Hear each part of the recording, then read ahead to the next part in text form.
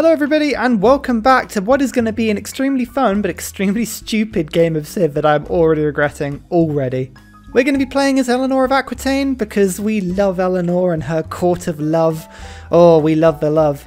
The only problem is, we've played with her a little bit and I'm having a quick game with her because we're waiting for Portugal to come out and all of the other updates that inevitably end up coming out right in the middle of a series that I put up, but you know, well, that's stuff for me to worry about. No, the twist to this game is that we are playing an 8-player match on a 6-player map. Here are the details, by the way. Deity. We are playing with pretty much every mode is currently on. Apocalypse through to Secret Societies, through to Dramatic Ages and Heroes and Legends and Barbarians and Civic Shuffle, and we're playing with it all. It's all on. Pangea map, all the things left to 0, but ignore all of that, come to Discord and take the save file. Discord, plug. Now the catch on this game is that we are playing 8 players and every single player in this game, including me, is Eleanor of Aquitaine.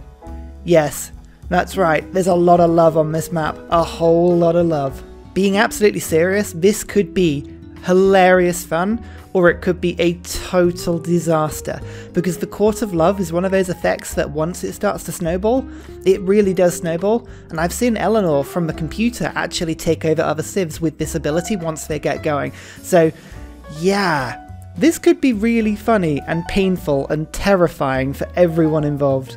The aim of the game is to win. I want to see if we can get the Court of Love going. If you haven't seen it before, then, as you say, get out of that rock you've been living under. It does seem like a good rock. You've done nice things with the place. Well done. I recommend a new sofa.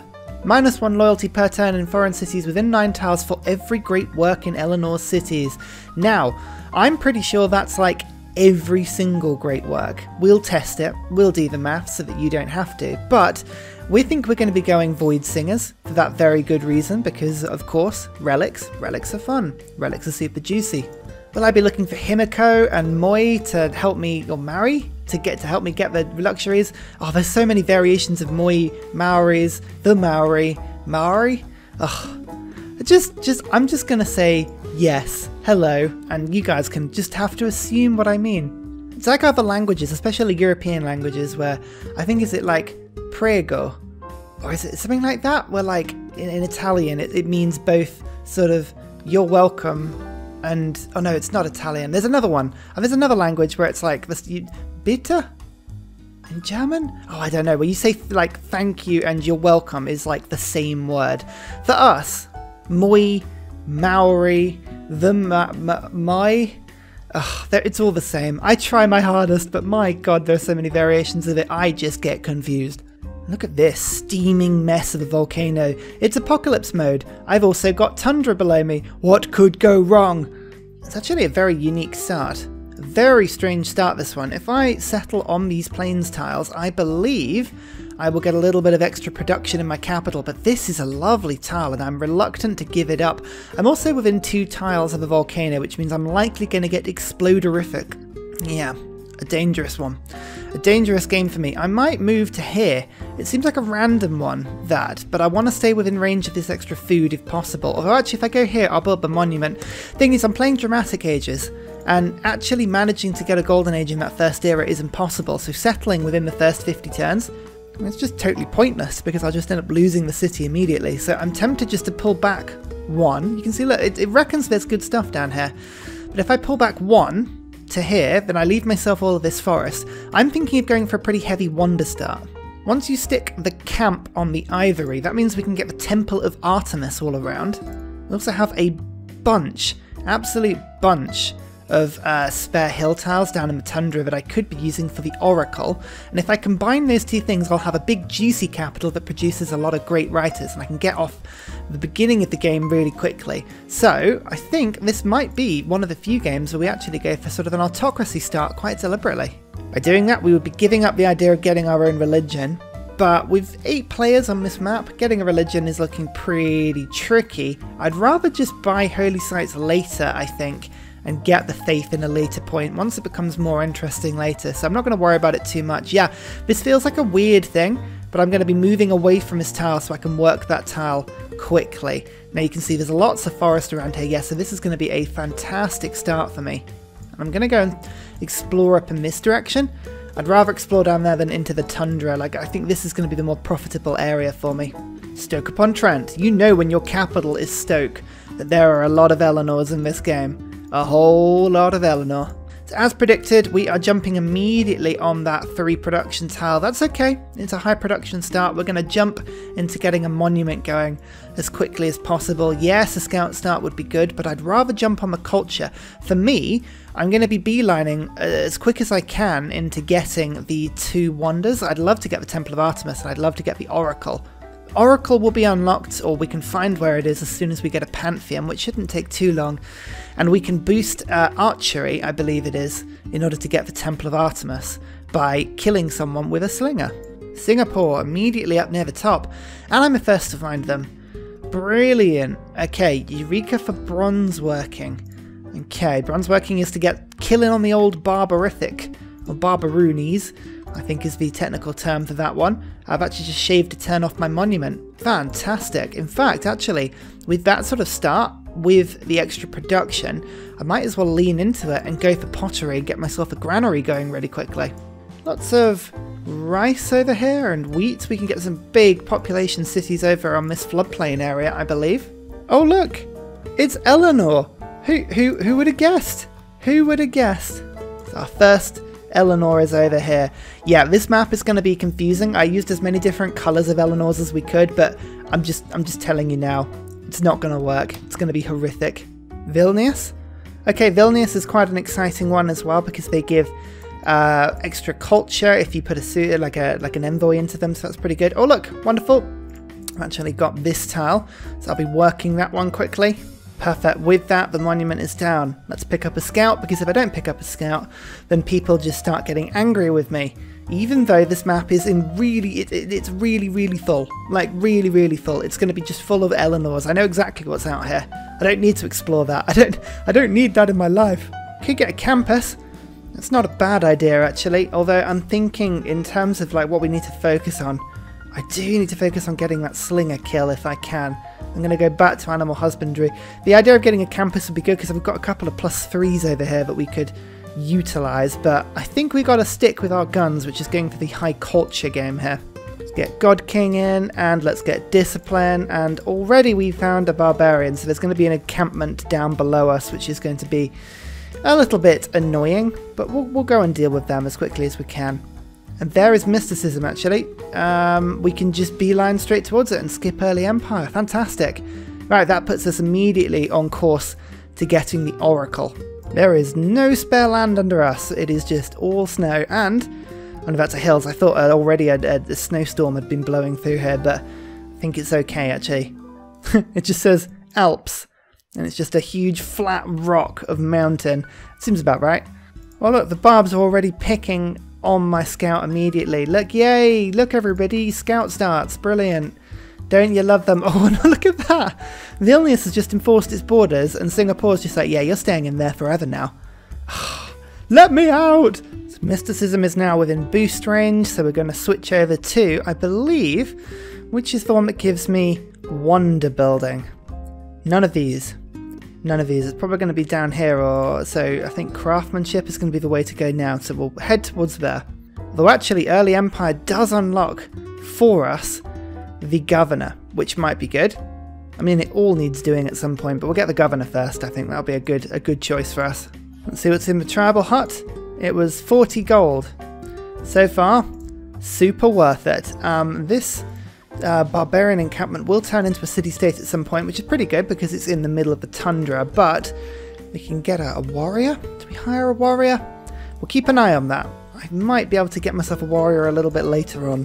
There you go, I got an archery boost with my slinger and the bronze working boost, which gives me a Singapore.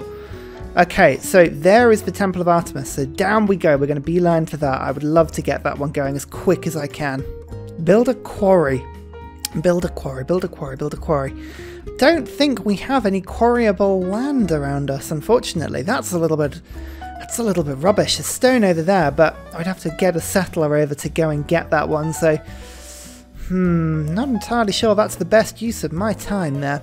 Might have to just force our way through this one, which is a bit of a rubbish. Found Oya in Samarkand. Oh, and look! Eleanor of Aquitaine seems to be suzeraning them. I mean, who would have guessed it? Another barb camp there. The Fire Branch clan. Oh, very exciting stuff. I just spent 200 gold on a builder just because I can go and improve my luxury and my sheep. That will give me a bit more production into this city. As I say, building wonders has got to be the most important thing for me to do in this city, really. Should I do a couple of heroic tales, see if I get anyone interesting? Could be a good thing. Oya's alright. I'm not going to complain about having Oya in my empire, but she's not, like, the best. Hercules, for instance, Himiko, all of those ones, Beowulf. Oh, there's too many choices. What's over here? An oh, right, a relic. That's good. That is wonderful. That's a fantastic start for us. That will help us to get our pantheon going really quickly, actually. Oh, look. It's Eleanor of Aquitaine. Welcome. Lovely to meet you. To lose over there. No, you're going to lose, not me. Ha, ha, ha. Early Empire. Okay, the question is going to be, though, okay, I didn't get a pantheon this turn. That's unfortunate. I was kind of hoping mysticism would be boosted very soon, but that's okay. That's okay. Political philosophy is kind of where I want to be headed, actually, and that's up the top of this tree. So, oh, well, look. Actually, military tradition just skips right through. Disperse a barbarian outpost is possible.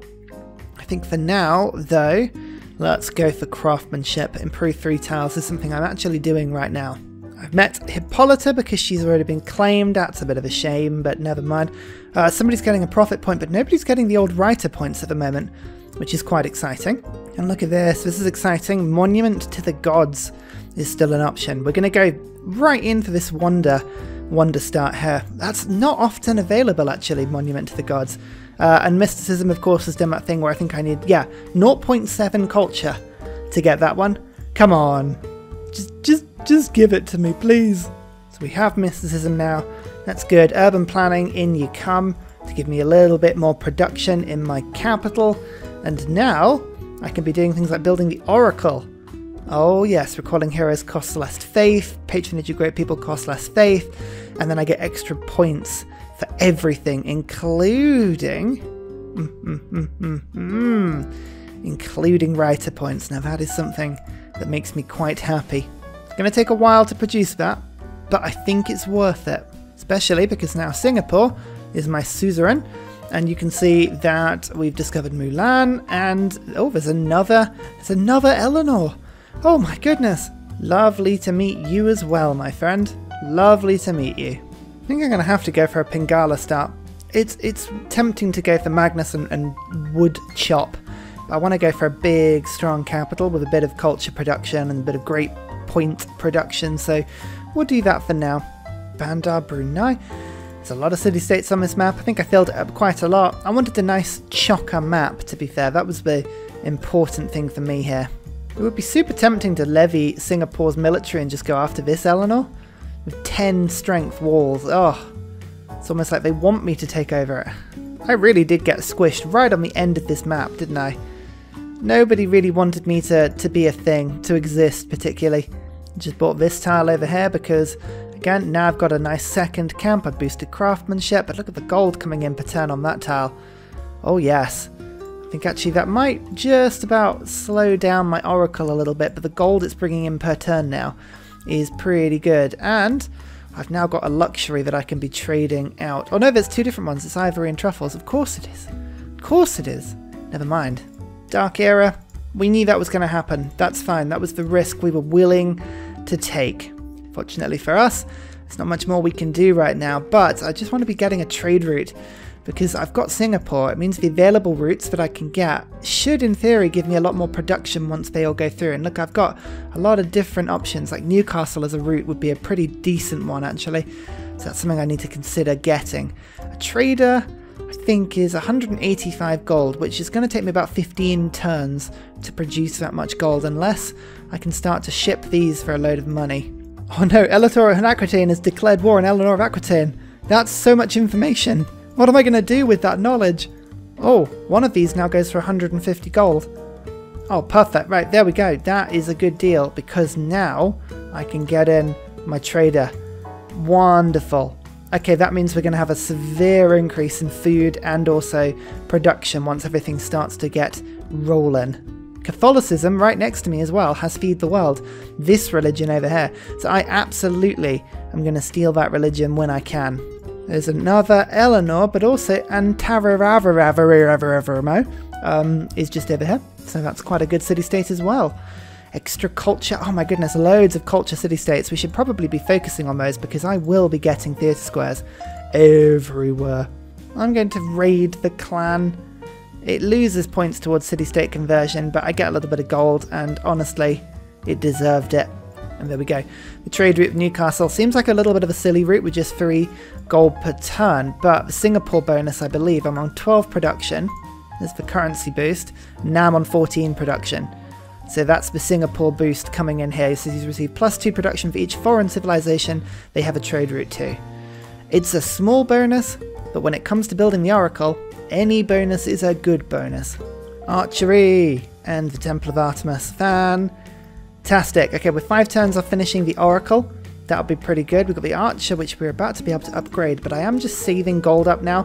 320 to get ourselves a settler. That'll be a good boost for me. 35 gold per turn for my relic. Oh my. Now that is intriguing. That is intriguing. That would set me up massively, and that would probably allow me to buy at least 2 or 3 settlers. You know what? I'm going to do it. I'm going to do it. I feel like I'm selling my cultural, like, just wealth off here. But if I can get myself anywhere enough, like enough settlers here to just sort of get that going, then that's got to be worth it. I'm just going to treat myself to an archer upgrade as well, just to keep my city safe. There is Sun Wukong. You can see that was a city-state that needed that. The Owls of Minerva want to be my friends now. That is a cool thing, but I'm going to be waiting for the Void Singers.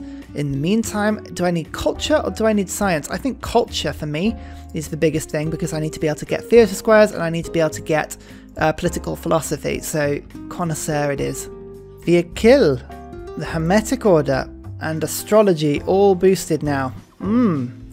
Delightful. There is the Oracle. It's a lovely building, this one. Different layers, lots of different things. My god, my capital! Just in this frozen wasteland beneath the mountain. It's quite pretty, actually. I realise the strategy I am employing on this game is not optimal, but I'm having a laugh. And I'm saying, you know what, I want to go for an Oracle Wonder Start, because Deity says that shouldn't be possible as a good idea. So that just makes me want to do it even more.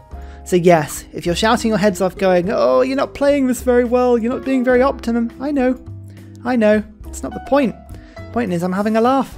Also, Temple of Artemis will really help to turbocharge my empire. I'm just trying to think where I want the theatre square here. If I put the theatre square there, then I can build the Artemis temple there, and there's a hill ones. I'm just trying to think if I put another one. Where is the theatre square going to go? It doesn't really matter, so I'll put it on the tundra. La la la la la la la. That's my decision-making song, by the way, if ever you've considered what that noise is. I just realised somebody's on 62 science per turn. Gulp. Well, they're having a good start. I'm on 7 science per turn. But you know, my science is just as good. I'm just doing it in a different way. This is the one I want. I want a lumber mill, which is construction, and I believe construction is rushing it with a watermill. Yes.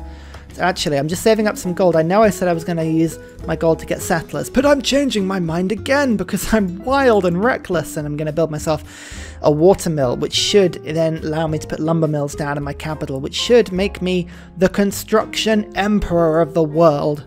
You'll see. I'll settle eventually. At some point, my settlers will span around the world, and it will be glorious. Oh, that volcano keeps erupting, and it's producing some amazing land around it. I need to keep an eye out for that stuff. Oh yes, and come feed the world. Yes. I want that. I want that a lot. I need you. I need your religion. So there is the watermill.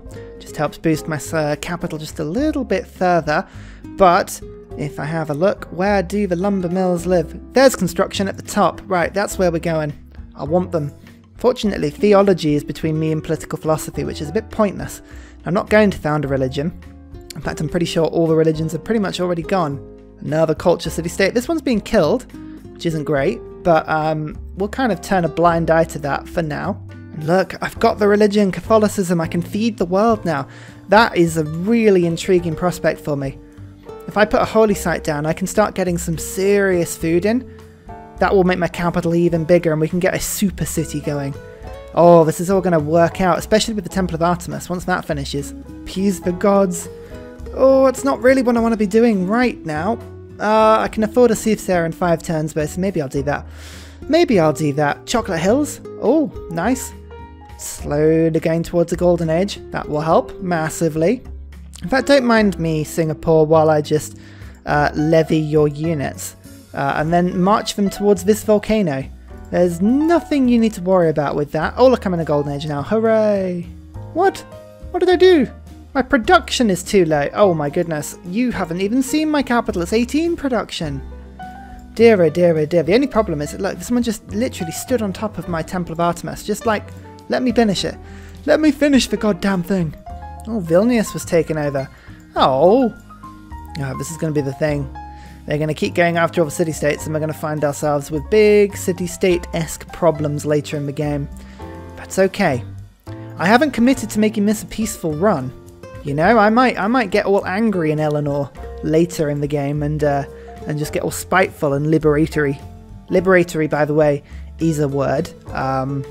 Just in case you hadn't heard that one before, that's it. It's a totally normal word. 6 gold per turn. Nice, nice, nice. Look, it's Eleanor of Aquitaine. What? What? Oh, the chances. The chances of that. Oh, I like the blue colour of her. Oh. Oh, I haven't played an Eleanor game with that dark blue colour. It's quite awesome. But here's the Temple of Artemis, my second wonder. This is going to turbocharge my capital. That's another 4 food, but also already, I think at least 3 amenities based on the camps and pastures I've got around my capital. So that's going to make sure that I'm not only happy, but also prosperous and thriving and glorious. And look at that, 7 turns till growth already, plus 3 amenities.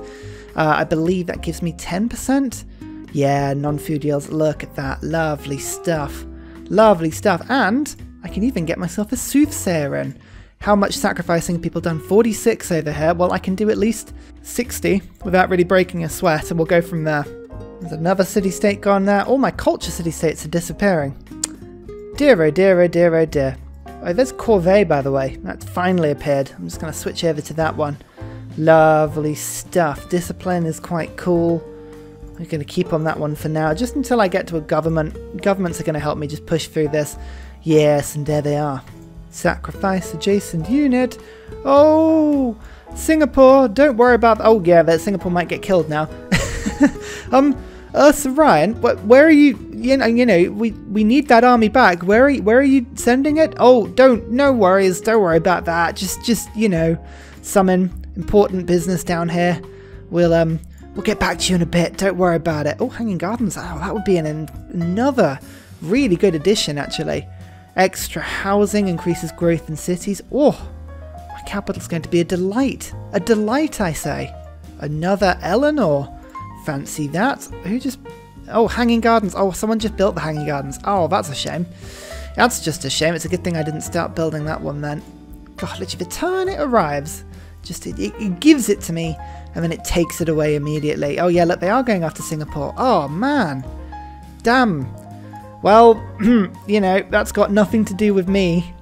You know, the loss of Singapore's army. We'll just ignore that for now. Oh dear, 3 random promotion to all present and future soothsayer units. That's what I'm going for here. I want my soothsayers to be super powerful for later in the game. Yeah, awkward noises are heard. Ursa Ryan just sort of goes, yeah, about that. So, ooh, yeah. Sorry, yep, just look away, turn away from Singapore. Anyway, beautiful holy site. I've saved up a little bit of gold. I can get myself immediately in a shrine, although I probably should just build it, actually. I could build it. I'm just trying to think. If I'm saving myself for a theatre square, but I want to build a government plaza to make this government even better. So, the theatre square is going to go there, so I think the government plaza will go here. Is that going to be the best policy for me? Who knows, really? Honestly, I could build it anywhere, I think, and it would be still pretty damn good. Yeah, let's get the government plaza there. Let's just do it. You know? Sod it. And there's the shrine. Free food into the capital. Oh, delightful. Delightful. I'm getting some science from this route. I'm getting some faith and science from this route. And just start building up the trading posts, actually. It's not a bad idea, although that is unfortunately going through some barbs, so we might actually lose our unit, but we'll keep it as safe as we can. Oh, look. Oh, England just lost a load of warriors to Mitla, so they clearly had levied those ones. Oh dear, that's a shame. Now this is, I think, a friendly Eleanor? Yes. So I could make a friendship with this one. Lovely. Okay, we've got at least one friend in this world. At least one. Only one. Okay, I'm actually going to hire a swordsman, which will give me a little bit of a boost anyway, but I can bring it now to the volcano. Seems like a ridiculous thing to do, but I'm going to sacrifice it. I just want to guarantee I get that silver promotion, because it looks really unlikely that I will, but I think I might have just forced it through there. Trust me, soothsayers later in the game make this sort of expenditure of gold. It just makes it worth it. It's so good. Get a builder into Stoke. 3 turns away from getting lumber mills now. Oh, yes. Lumber mills are going to supercharge this nicely. And I think we're going to start to actually get grants now. This is going to be a lovely boost for us a little bit later. I'm not far off now being able to go for drama and poetry. And finally, a very special shout out goes to Scott Stratton, Major King Kong, Matthew Wilkinson, Salty Tech, and Helge Torp for all of your support on Patreon, as well as everybody else that likes, subscribes, joins up with Discord, and all of the other people who support me on Patreon. You really help me to do what I do. Thank you so much. I really appreciate it.